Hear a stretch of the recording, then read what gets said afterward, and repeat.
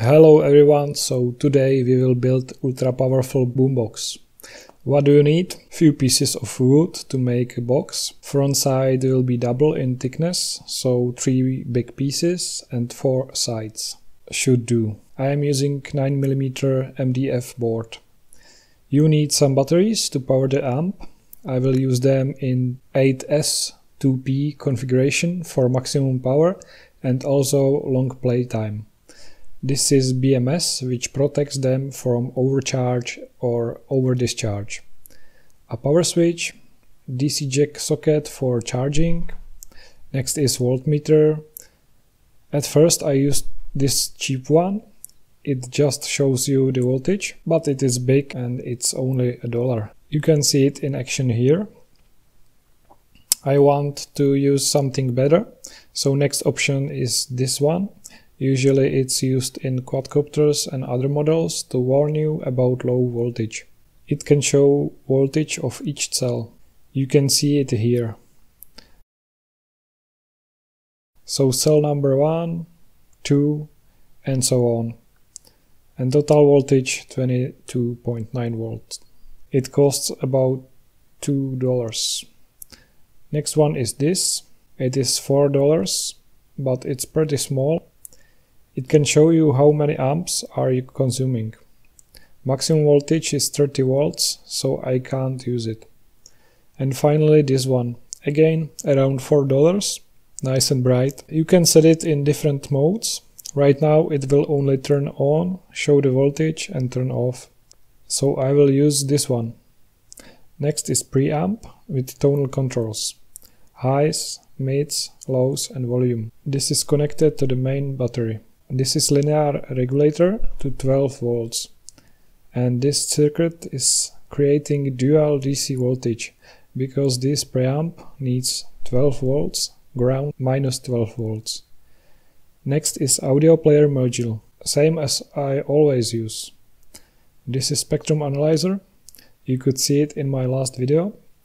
And finally we have the amp, 2x 100 watt. It will feed the speaker from Skar audio with 2 coils. Some minor things as voltage regulator, bolts and nuts and some feeds.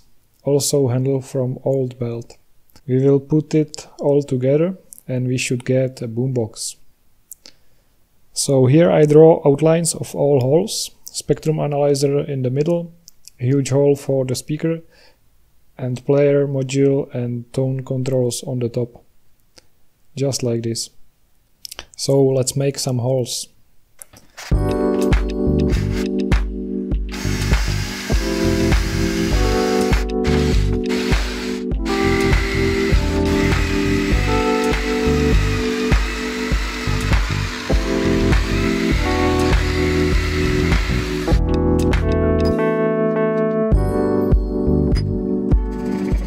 So now I will just finish the holes with file and mount the switches.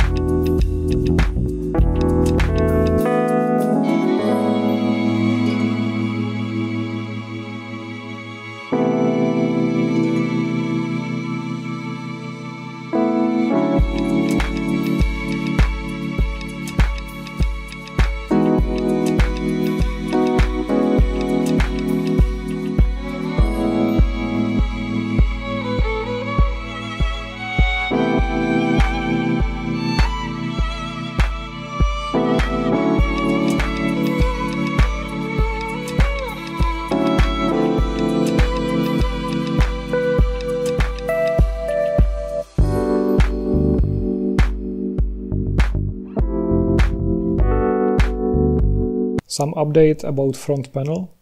I was not satisfied with this circle that I made with jigsaw, so I borrowed top milling machine and did it again. Now it's perfect. I added support to the edges of the box so I can round the edges and not lose strength. I will put them on the back side as well. Here I put press-in nuts, so I can install and remove the speaker many times without degradation. So this one was first try, not so round, and this one is better. So we can finally glue it together.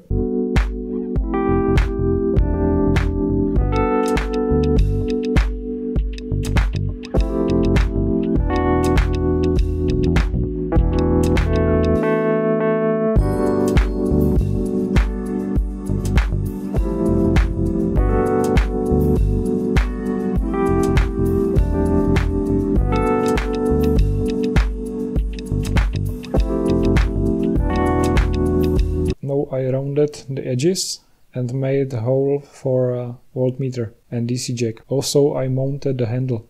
I tried to make the holes for tone controls nicer, but I'm not so skilled with this tool, so it is looking like this now. I also added support to the backside.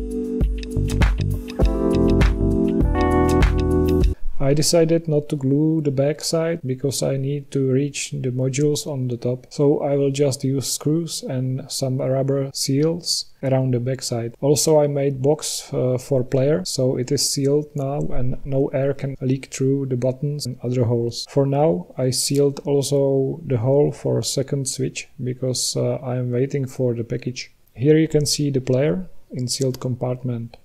I fitted voltmeter and DC jack. So only batteries are missing and we can play. So there will be a seal around and just 4 screws to tighten it. So let's make the battery.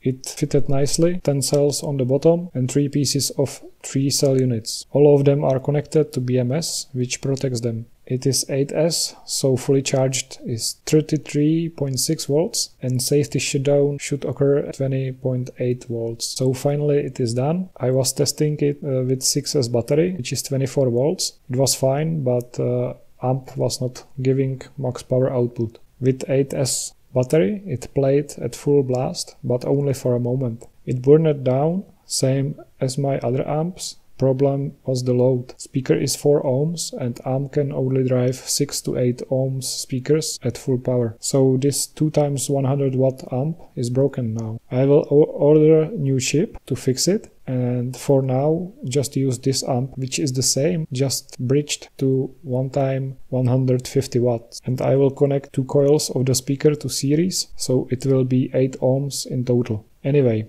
in the end I will use different amp, which can handle 4 ohms and can output 600 watts. So subscribe and you will see. Boombox now weighs 7.3 kilograms with batteries. One small modification: after switching from 24 to 34 volts, I noticed that linear regulator is overheating and unstable. So I added heatsink, but I will replace it with digital PWM unit later. So now I will change the amp.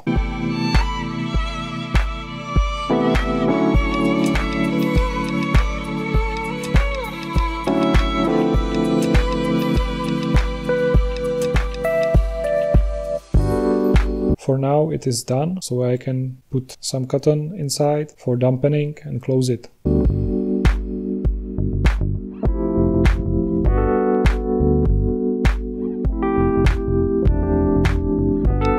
and let's test it.